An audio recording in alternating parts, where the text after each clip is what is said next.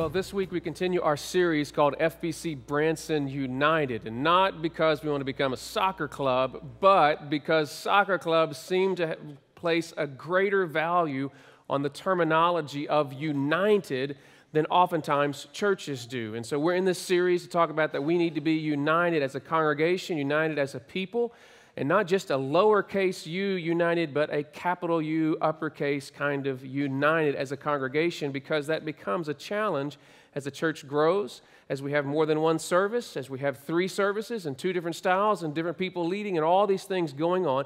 It is so very difficult to be united. In fact, I was asked recently by a newcomer to our church, and he said, "Hey, Pastor, why are you preaching so much about united? Is that because there's disunity in the church? Is that because people aren't getting along and you're kind of telling people what they ought to be doing?" I said, no, absolutely the opposite of that.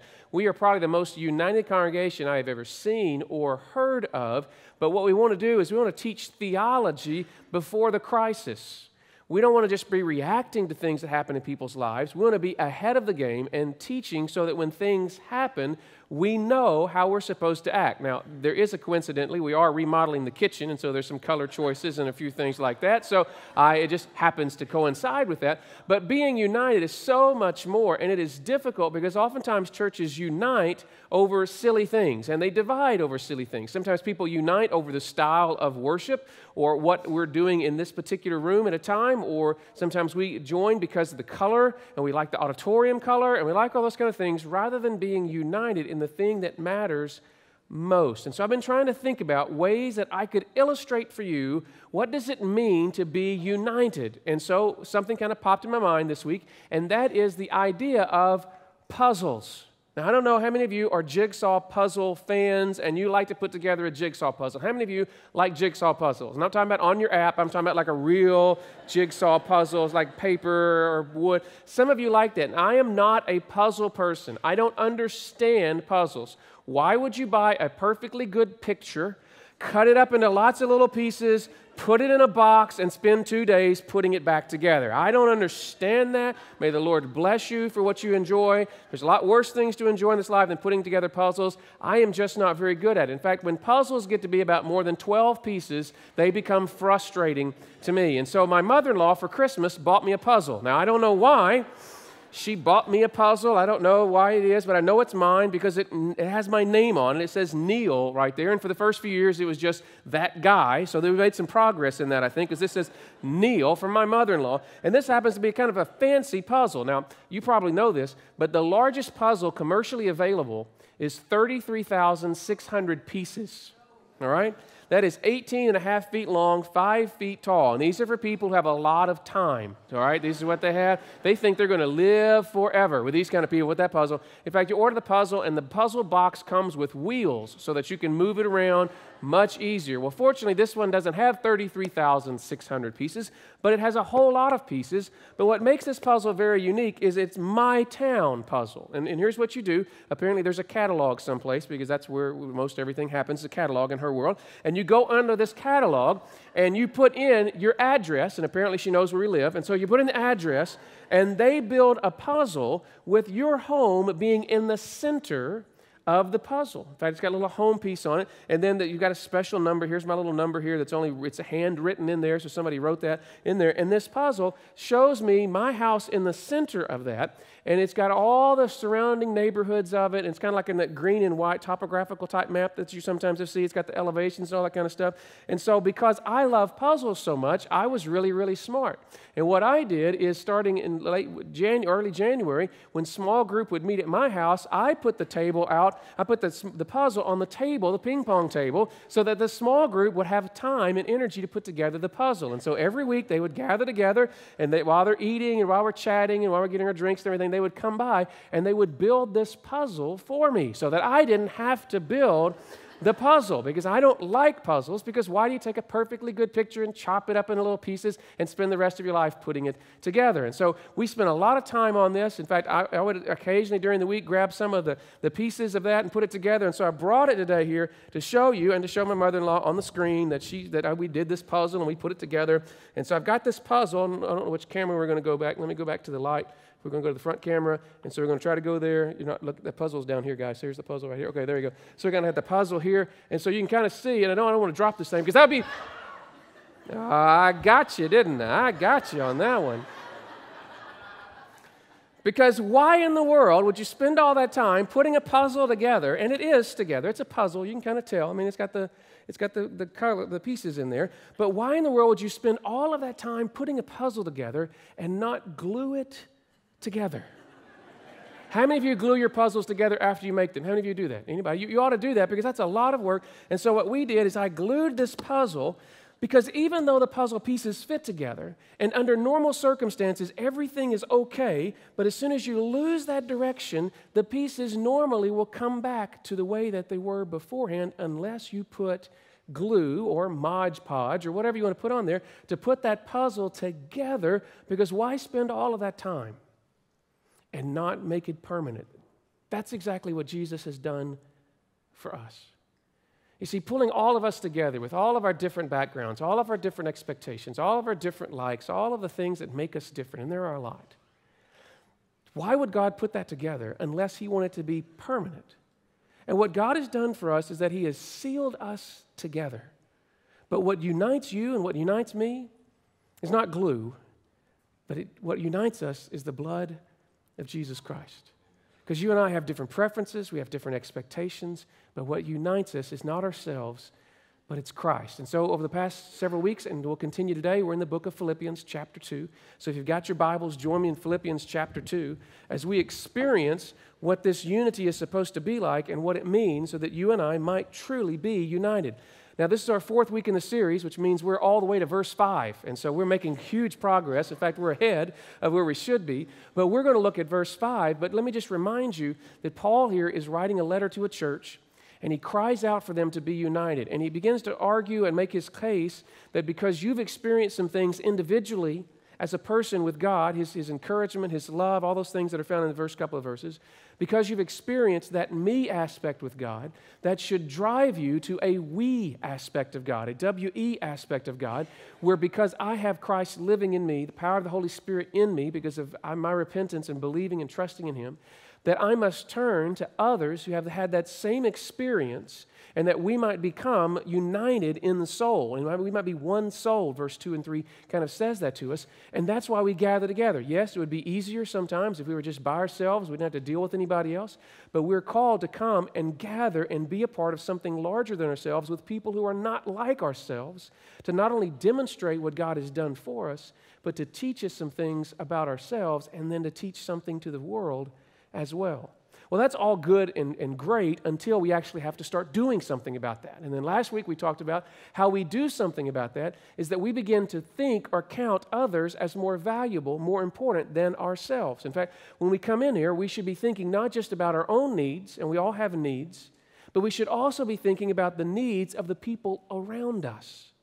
And so that's all good and great until we start doing that, and it gets old very, very quickly. It gets difficult very, very quickly when I'm thinking about somebody else rather than me. So Paul in verse 5 turns his attention to another motivator, another reminder of why we should do what we do, why we should seek to be united, and it's this. He says, have this mind, this attitude, this direction, this way of thinking, this disposition, really is what the word means. Have this disposition, this mind among yourselves, which is yours in Christ Jesus. What unites us is not my mind. What unites us is not your mind. It's not your preference. It's not your ideas. It's not your thought. What unites us is that we have been given the capacity to have the same attitude that Christ had.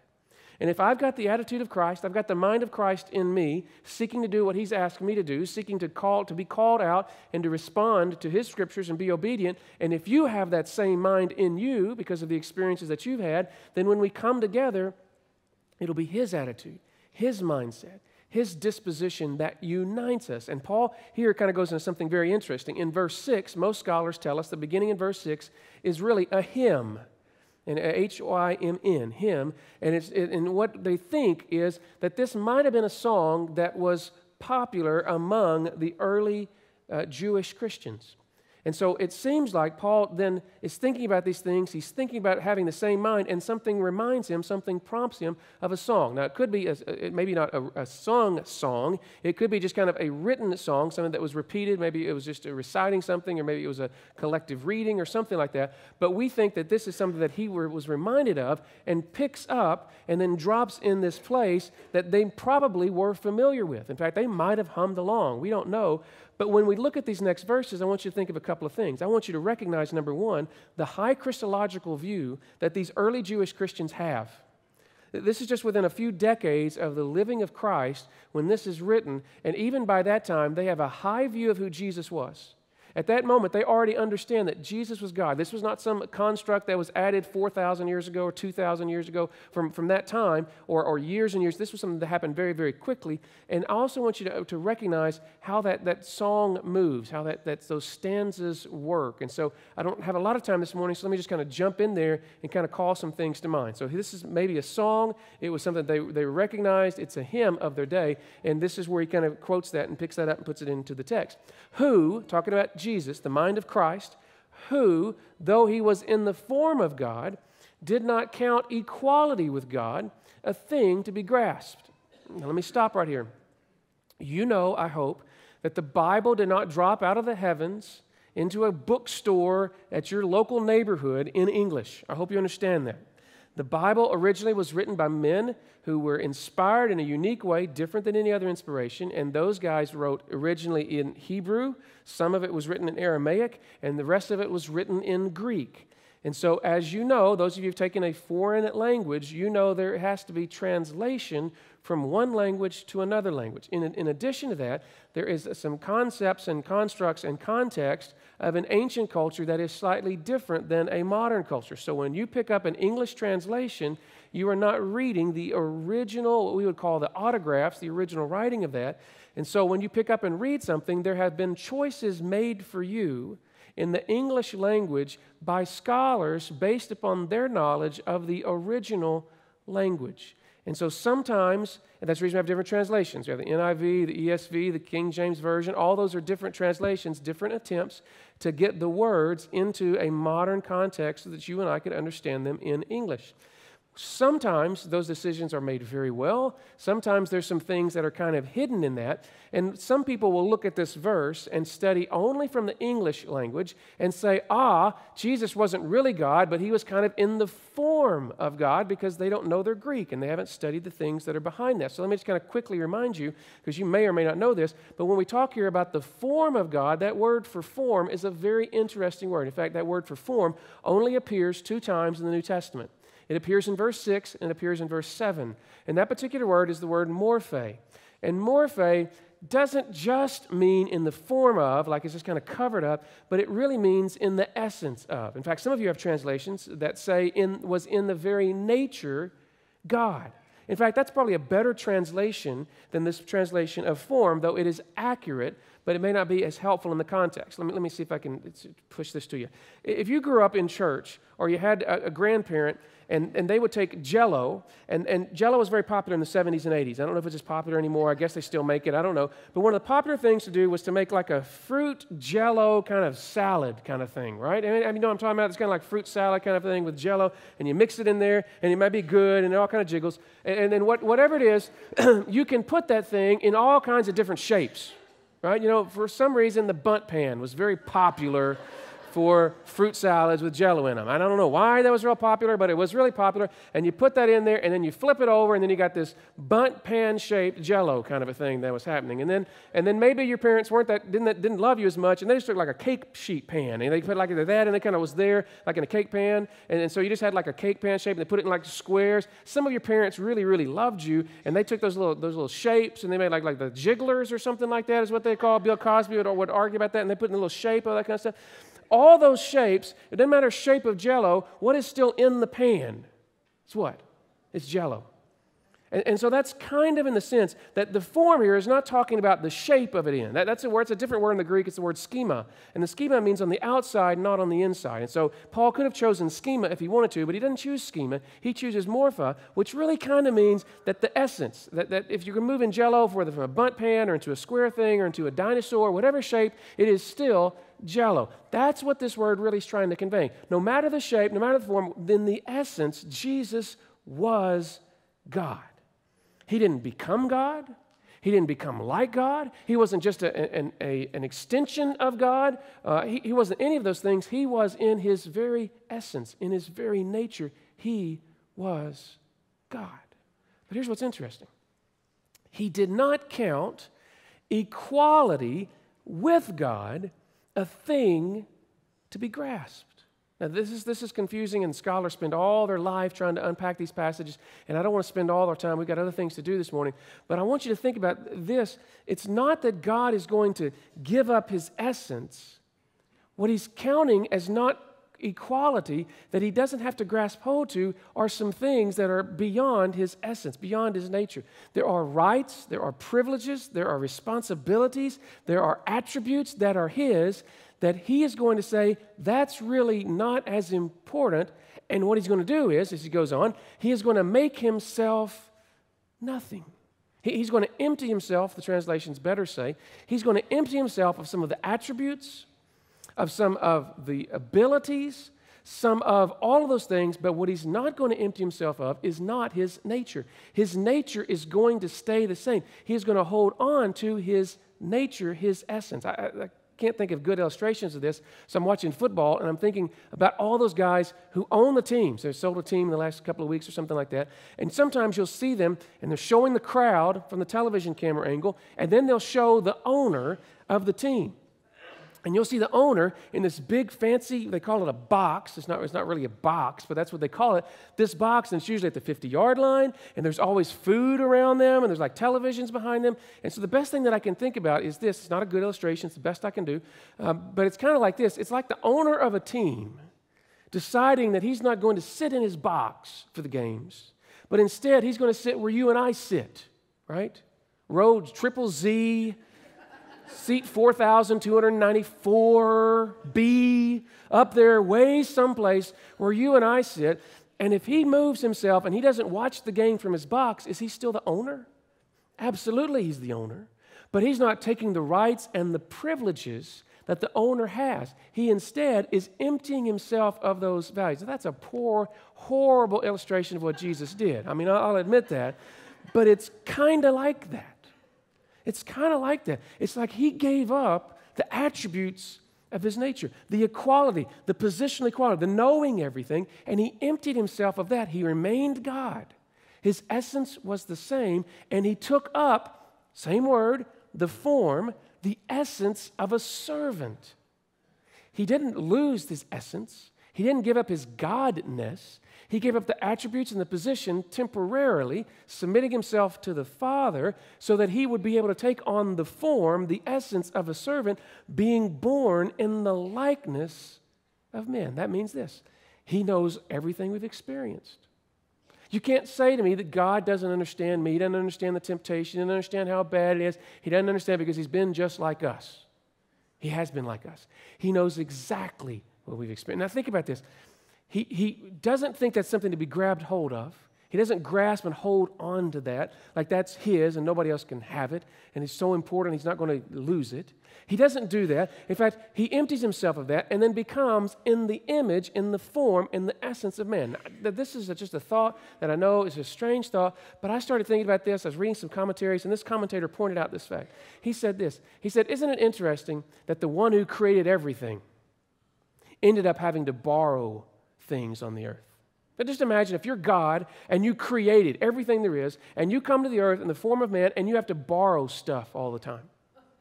You have to ask, hey, can I borrow your boat so they can push that out so that I can preach on there? He could have walked on the water if he wanted to. If the Father would give him a permission, he could have walked on the water, but he has to, hey, can I borrow your boat so I can push out over here? Hey, I need to ride into town, and I don't have a donkey. Couldn't somebody go find me a donkey? He could have made a donkey if he wanted to, right? He could have made a fleet of donkeys if he wanted to. I mean, he could have done whatever he wanted to do, and yet because he's limited, just imagine, this is the guy who thought up rain and now has to suffer when it pours down. He didn't even have a house. He borrowed homes when he slept. In fact, he even borrowed a tomb. He wasn't going to use that one for long, which is good news for us.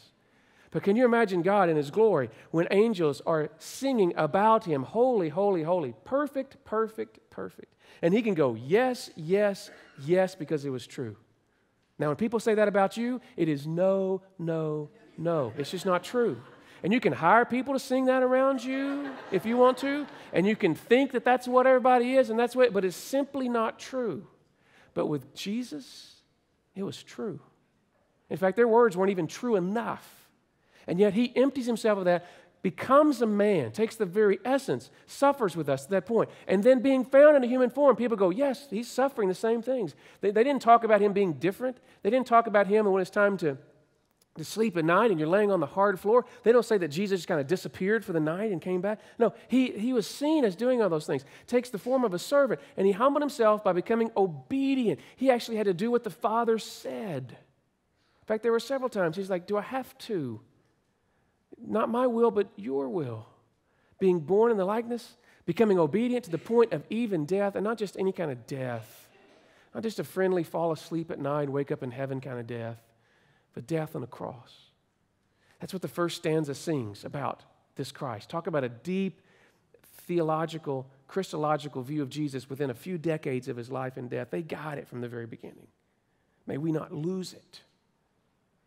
But then, maybe it's stanza number 4, verse number 4. We know it's not stanza number 2 or verse number 2 because you never sing verse 2, right? You always sing him first, third, and last when you grew up. Therefore, notice the switch here. It was his humility, but notice what else happens here. Notice what that causes. What's the result of that? Because sometimes we spend our time thinking that Jesus is on the cross. He was on the cross. He's not on the cross anymore. He's at the right hand of the Father, ruling over the universe in the position that he was always designed to be. Because God has highly exalted him and bestowed upon him the name that is above every name, so that at the name of Jesus, every knee shall bow. You don't believe in Jesus? That's fine. Your knee will bow at some day. You want to work against Jesus? That's fine. Spend your lifetime doing that. There'll come a time when your knee will bow before him. The apathetic, the agnostic, the antagonist, they shall all bow in heaven and on the earth and under the earth, and every tongue will confess that Jesus Christ is Lord to the glory of the Father. See, that's what unites us. It's not glue. It's not singing Kumbaya. It's not saying, I don't care what color the kitchen is, even though you do. It's none of those things. It's the blood of Christ that unites us. And once we're united in that, it will never, ever change. So the question for you today is, have you received that blood that covers your sin? See, some of you are hiding from your sin. In fact, you're covering it up, hoping no one ever finds it. And you're running. And Jesus says, you don't have to run anymore. I know what you did. And all you've got to do is repent because I've already died for that. I poured out my blood so that instead of God pouring out his wrath upon you because of his holiness and your unholiness, instead of him pouring that out on you, I poured it out on my son so that he then can take his righteousness and transfer it to you so that when you die, God won't even remember your sin if you've repented of it. And the remembrance for that for us is this Lord's Supper that we're going to take in a few moments.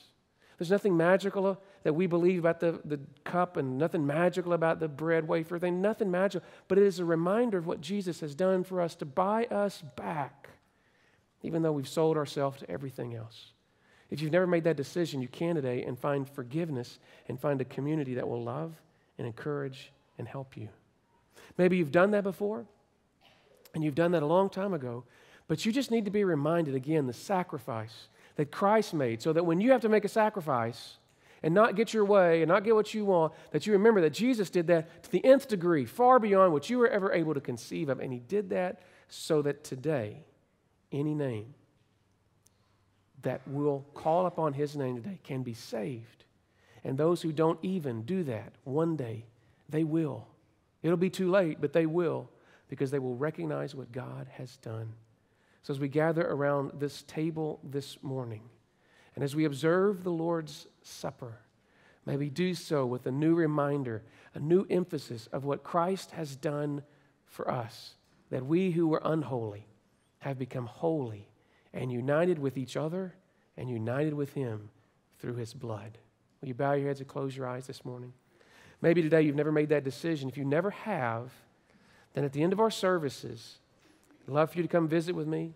I'd love for you to contact me during the week. Find somebody that you trust in the faith and you say, I don't know what that guy was talking about, but that I want to know more. Maybe today that's going to be a journey, a step on your journey to know Him. Or maybe today you've trusted Christ and you've kind of been apathetic. Your holiness has kind of gone down. You've been kind of doing your own thing, and yet today He's called you back to Himself. And you're reminded. And maybe in this moment when we observe the Lord's Supper, it'll be just a new and a fresh start for you. Praise be to God for the fresh starts that He gives us. And so, Father, help us in these moments to trust You and to know You and to believe You. Father, we thank You that You have made a way for us, a way that we could not make ourselves, a way back to You, how You've brought us and how You're stronger than any of our sin, all of our sin, and that the worst things that we have done are never bad enough as long as we repent, as long as we confess. So, Father, as we approach this table, we do so reminded of what Your great sacrifice for us, and that we might be sacrificial as well in our lives so that others may come to know You. Help us in these moments to meet You in this place. And we ask these things in Jesus' name. Amen.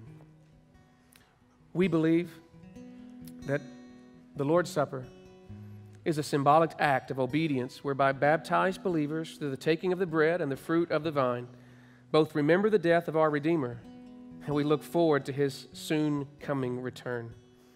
If you have trusted Christ as your personal Savior and have been scripturally baptized, then you are welcome at this table.